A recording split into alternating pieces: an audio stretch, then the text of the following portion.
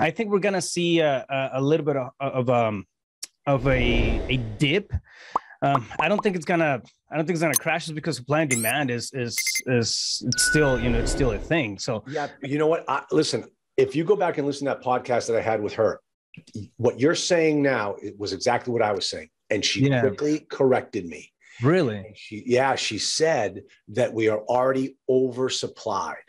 And I'm like, what? She goes, if you take up and you add up all the housing starts that are on the books, not the ground hasn't been broken yet, but the plans have already been approved, we are oversupply of demand. And once the market turns, the interest rates start going up, many of these home sales are not first-time home buyers and not one-time home buyers. Many of the people buying homes they're buying their second and third homes. Right. So when the market turns, they're going to unload those as fast as they can, and that's what's going to happen. Mm-hmm. Yeah, I mean that's another take on it. At the end of the day, everything's so volatile. Honestly, I bank on stuff that I can see within the next couple of months or so. Yeah.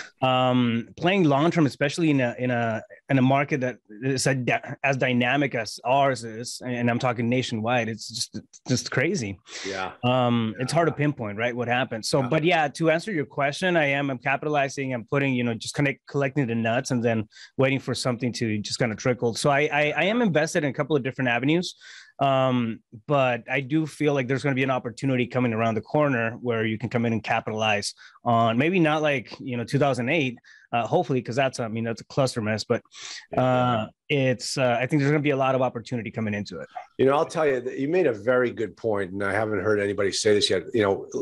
And what's going on right now, an investor should be looking short term, get in, get out. Buying now and holding long term. I was doing that back in 2007, 2008, and that's not a good strategy when the market is that hot. Yeah. So you're spot on. There's seasons, right? There's seasons for everything. I mean, for example, look at Airbnb. Airbnb, I mean, it's just, it's exploding, right? But there's HOA communities that are coming in and then really cranking down on it. So you have, somewhat of a starting to see like a limitation on that. Take wholesaling, for example. Wholesaling is kind of like the evergreen runway, right?